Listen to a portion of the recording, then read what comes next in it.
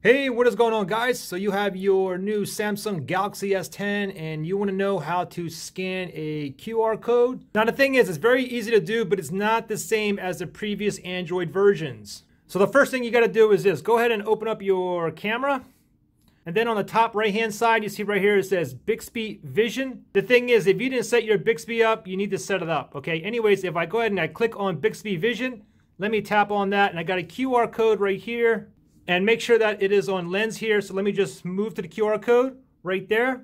Give it a second. And right now down here it says go. As soon as I tap on go, now this QR code goes directly to my about page on my YouTube channel, as you can see there. If you didn't set up the Bixby Vision yet, once you tap on there, it'll go ahead and bring you to this screen here. You have to sign in with your Samsung account or create an account. Or what I did was I just simply signed in with my Google or Gmail account. Now let me go ahead and give you some more examples. I'm going to scan some more QR codes. The thing is, it doesn't matter where the QR code is. It could be on a piece of paper. It could be on a phone. It can even be on your camera. The thing is, the QR codes can take you to a website. It can even take you to an app store. Okay, so I got a QR code on here on my Canon camera here. And this QR code is going to take me directly to the app store because they want me to download a Canon app for my camera here. So let me go ahead and open up my camera here. You can simply double press the power button for the shortcut. Then I'm going to tap on that Bixby Vision right there. And I'm just going to go ahead and leave it right around there. And right there it says go. Let me tap on that. And that'll take me directly to this Canon camera app that they want me to go ahead and install. Here's my computer screen here. And on the internet, I found this QR code.